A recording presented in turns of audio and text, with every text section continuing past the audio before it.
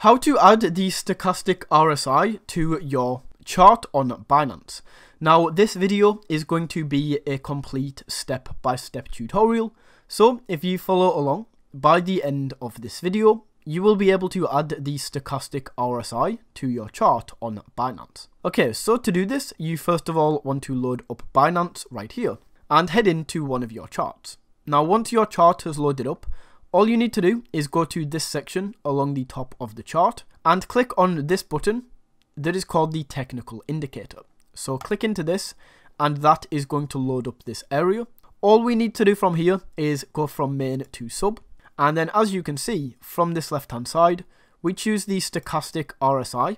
Make sure this is turned on by clicking this checkbox, and then we can change some things like the RSI length, the stochastic length, all of that good stuff. And most importantly, we can change the thickness and the color of the two lines. So if I go for this and, okay, let's just leave this and click save. As you can see, the Stochastic RSI is right there. And that is how you can add the Stochastic RSI to your chart on Binance.